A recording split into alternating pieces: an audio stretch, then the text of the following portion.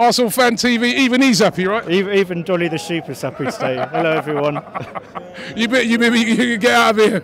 I'm out of Cardiff with that. Hold it down. I've gone for a dry patch for a while, so, you know, looks like I'm getting lucky tonight. But Now, big win today.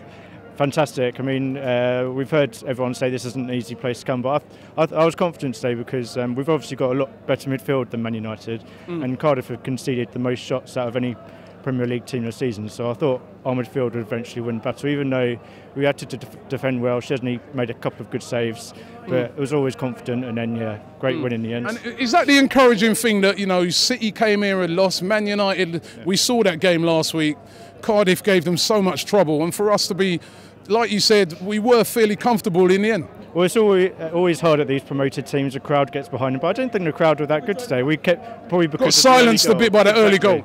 That did us wonders, getting that early goal, and then we found our rhythm. And our away form is actually better than our home form. In the last 17 Premiership matches now, we haven't conceded more than one goal, and that says a lot today.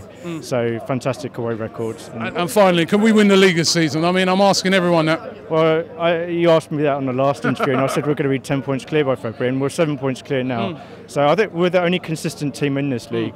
I'm not saying we're perfect, but everyone else is dropping points. And just a word for Flamini today as well. I mean, I think he should be starting the match. I mean, great finish.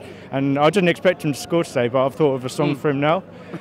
He wears what he wants. Mathieu Flamini, he wears what he wants. And you know what? Last thing I've got to say, Pat Rice watching this game, he's going to be so over the moon. I was really happy when the fans started to sing his name. Obviously this isn't live on TV, but I'm sure it's going to get back to him, and he's following us. So all the best, Pat, and he's been a great servant for us, so I'm sure he's going to get through this.